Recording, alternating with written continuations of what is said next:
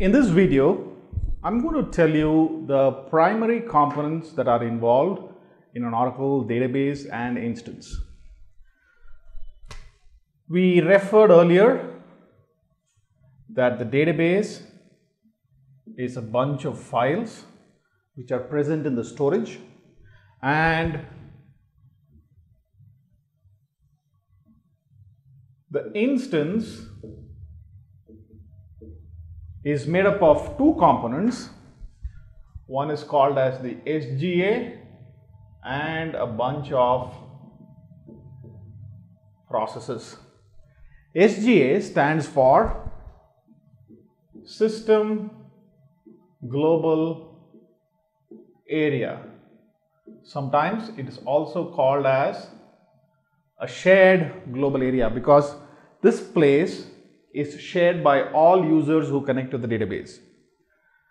So this is my SGA, a set of processes, and the database. So let me now list the important components of all these. Let's start with the database. So database, as I told you, is a bunch of files, and we have to begin with data files. This is the place where all the data resides. It could be system metadata or user data that is put in. Then we have what is called as control files. Control file basically has information about what is the name of the database, what are the other files that are part of it, meaning where are the data files, and the other file which I'm going to talk about, read log files. That is the information that is kept inside control files at a high level. Then we have read log files. As the name suggests, it's like a log file. As in when you make changes to your data, it is logged and kept in the read log. We will look at the structure of these files as we proceed. As of now, just remember there are three primary files that make up a database: data files, control files, and read log files. Apart from this, we also have what is called as a parameter file and a password file, which are used to start it up. So when we say there is a parameter file, this parameter file is used to actually create the instance. When we start a database, the instance is created and the components in the instances are created based on the parameter configuration that you have. In other words, this is otherwise called as a P file or an SP file. I will tell you the details about these two at a later point in time. Right now, just know that there is something called as a parameter file, which could either be a P file or a SP file. P file is parameter file, SP file is server parameter file. We'll come into the details as we go ahead. Coming to now the instance, first we will look at the SGA. The primary components of the SGA are, we have what is called as a shared pool. We have something called as the buffer cache. Then we have what is called as a read log buffer. Then optionally you could also have large pool, Java pool, and there are other components like streams pool and others. We will not go into that. Primarily 5 major memory allocations: shared pool, buffer cache, read log buffer, large pool, Java pool. So what is the purpose of these? Shared pool can be construed as the place where all the executables are available, or if I have to say, all the library of your PL SQL code that you might write and the SQL that you execute are kept here, plus it also has a cache of the data dictionary. So these two can be set as library cache and data dictionary cache. That's what makes up a shared pool. The buffer cache contains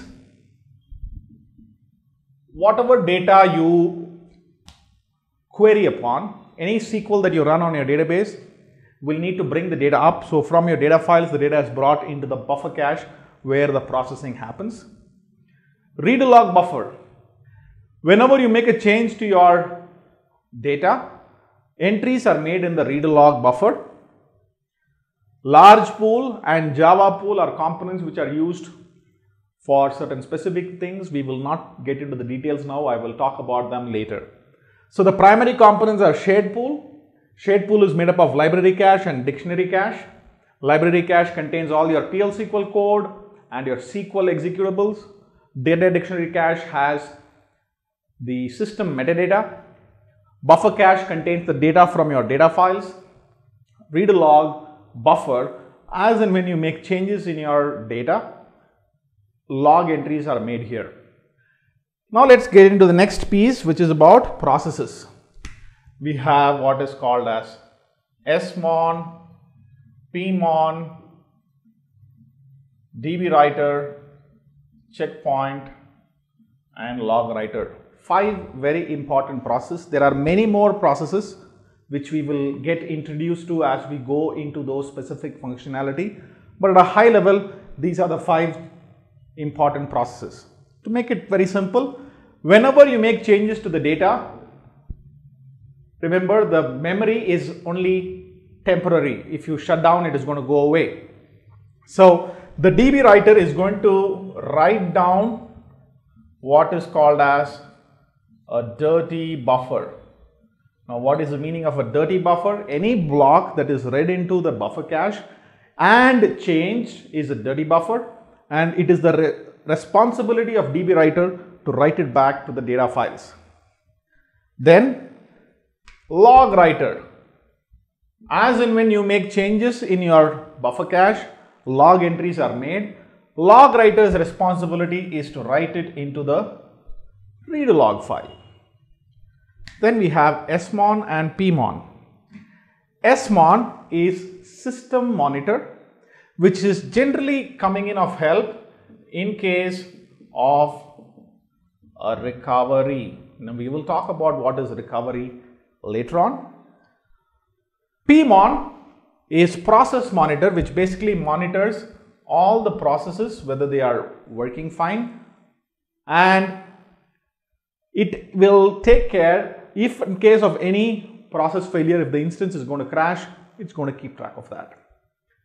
The last process here is checkpoint.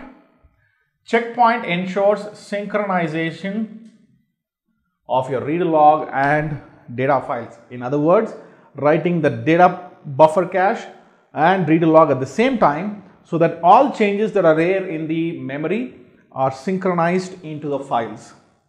Now we will look at each individual process as we go into further videos.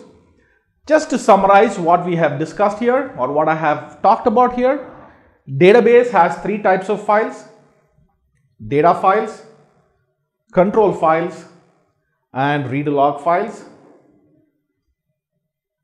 Data files contains all the data. Control file contains the structure of the database in terms of where the files are located. Read log files contains a log of all changes that you have made in your database. Shared pool is one of the primary components of your instance in your SGA, which is made up of library cache, which contains your executables, PL SQL or SQL. Dictionary cache, which has the metadata used to process queries. Buffer cache contains data from your data files which you want to process. As a user, when you write a SQL, it needs to process data which is brought in here. Read log buffer, as and when you make changes to your data, log is made here. And we saw how the DB writer is responsible to write back to the data files. Log writer is responsible to write back to the read log files. Now in the next video, I will go through an example of a SQL statement, how it gets connected and how it processes your request.